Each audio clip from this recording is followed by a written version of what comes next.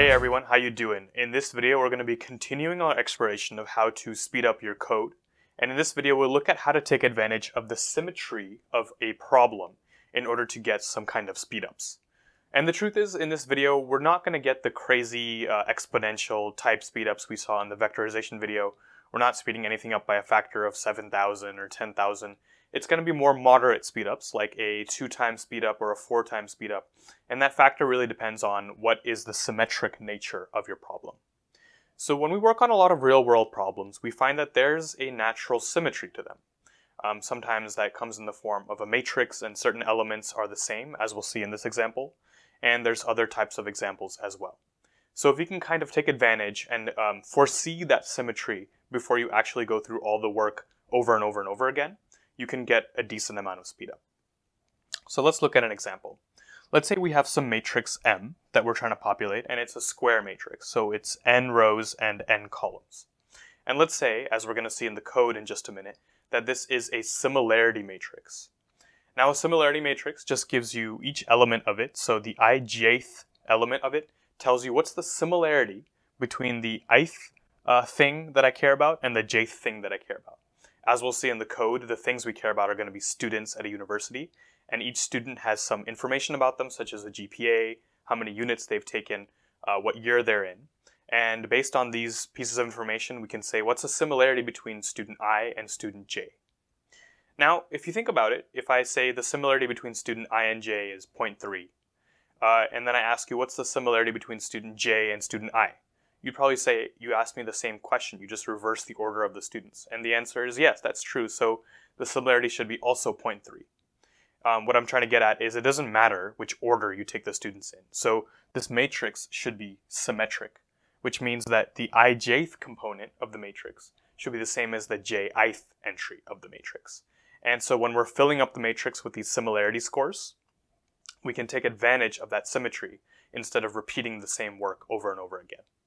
So that's enough about the setup of the problem. Let's look at the code. So as we said here, the main feature of this matrix M is that M at ij is going to be equal to M at ji. Okay, for every I and j that are from 1 to n. Now let's look at some naive code where we haven't done the symmetry speedup, we just wrote it naively.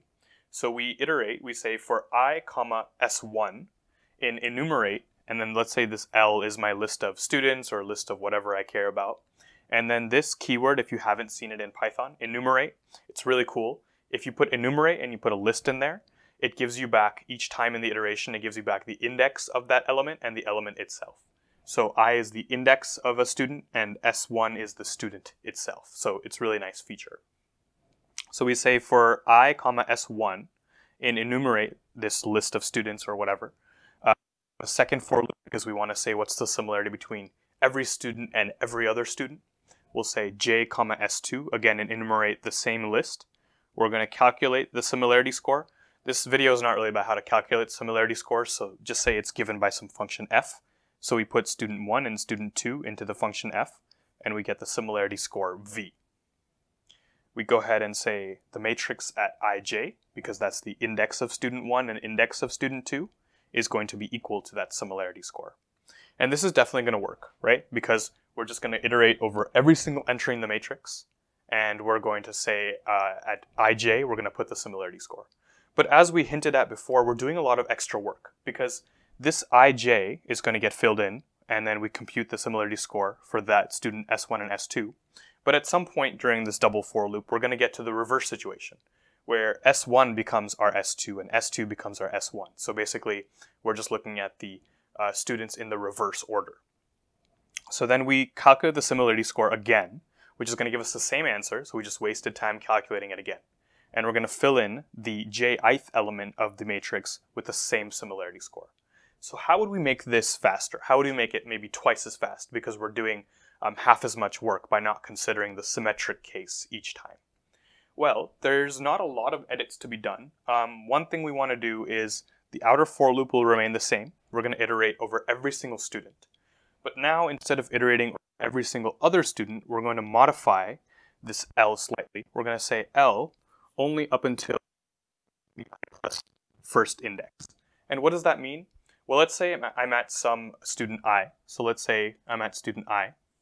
we're only going to look at all students j, so all indices j, that are going up until the I plus first element. So let's say this is index I plus 1. And we're doing that every single time. So what we're doing, you see, is we're just looking at the lower triangle. We're just computing all of the lower triangles. Oops, was my head in the way? Sorry. We're just computing all of the lower triangle of this matrix. So we're saying for any given student I, just compute the similarity score for students that are up and including student I. Okay, so up until index I plus 1. And then how do we get the upper triangle? You're saying we're only calculating the lower triangle of this matrix. So how do I get at all the elements in the upper triangle? Well, that's going to be using symmetry. So in here we calculate the similarity score between student S1 and student S2. We update some element in the lower triangle, and then we add another statement where we update the corresponding element in the upper triangle. So we do student IJ and then also student JI entry. So we update that as V as well. And that's going to cut our work about in half. As we'll see, it's not exactly in half because we still have to compute the diagonal. So the diagonal kind of breaks the symmetry a little bit. But we'll see that we get almost a double speed up by doing this technique. Okay, so don't take my word for it. Let's go ahead and take a look at the code. So now let's take a code look at how we can use a symmetry speedup to make some code faster in a real-world setting. So in this example, we'll be dealing with a student object. So this is a very simple class in Python. Don't worry if you're not familiar with object-oriented programming or classes. It's very easy to understand, especially this little class here. So we have a student class, and the only stuff about a student is their GPA, number of units they have so far, and their year. So that's all you really need to know about that. Let's say we have 2,000 students we're dealing with, and we create a list of 2,000 students with just giving each one a random GPA, giving them a random number of units between 0 and 100, and a random year between 1 and 4. Okay? And then we define a similarity score. So given any two students, student 1 and student 2, it's not very important that we understand the exact similarity score, but suffice it to say it's bounded between 0 and 1.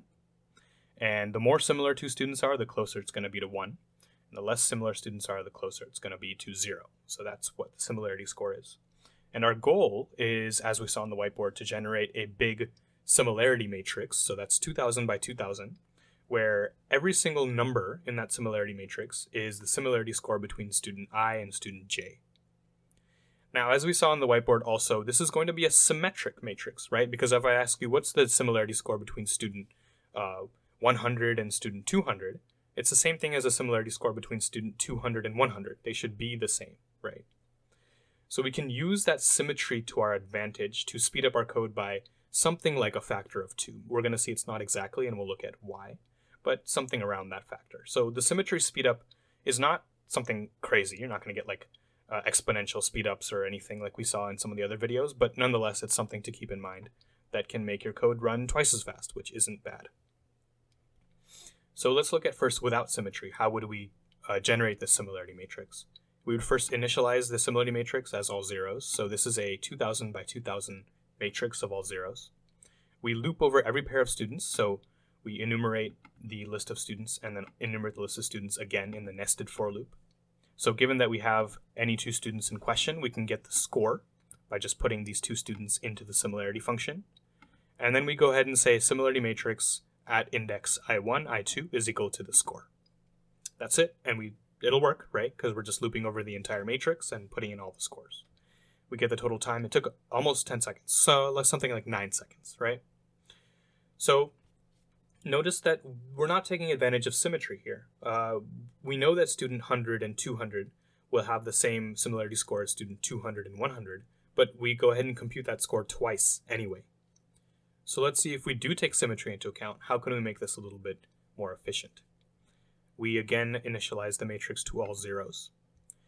This first for loop is the same. We're going to enumerate over all of the students. This second for loop is where things start to change.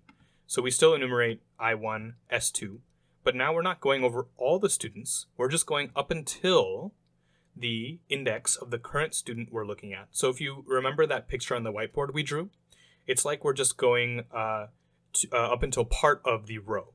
And in all, it ends up looking like the triangle that we drew on the whiteboard. We're just iterating over half of the matrix. In fact, here we're just iterating over the lower triangle of the matrix. Okay. So given that we do that, we go ahead and get the score for student S1 and S2. We go ahead and update the similarity matrix at I1, I2, as we did before. But we also update the similarity matrix at I2, I1, because we know the score there has to be the same because of symmetry. So we're doing kind of two things at the same time. We're not calculating the score twice. We're just using the score to update two places in the matrix, two symmetric places in the matrix. If we do that, we find the code takes about 5 seconds. So a question you might be asking is, we definitely got 4 seconds faster, but why is it not like exactly half, right? Because if it was half of 9, it would be like 4.5, but it's 5. So where are those lost 0.5 seconds? So remember, we're not doing exactly half the work. The diagonal still has to be done no matter what. In fact, you know what? You could argue the diagonal doesn't have to be done because the diagonal is just students' similarity scores with themselves, which is obviously going to be 1 because you can't get more similar than yourself. So we probably could get this down even further, but this is just an explanation about why it's not exactly half, because we have to do the diagonal in this case. Last thing, just for sanity, let's check we get the same results. So if I do the similarity matrix from the non-symmetric optimization minus the symmetric optimization, take the absolute values of the differences and take the mean, we find there's absolutely no difference between doing it these two ways. The only difference is that we do it in 5 seconds versus 9 seconds. So again, similarity or symmetry speedups aren't going to be crazy. They're just going to be as fast as what's your factor of symmetry, whether it be 2 or 4 or 8 or whatever, but still something that can give you, cut your time down from your program taking 24 hours to 12 hours, which is great. Okay, so until next time.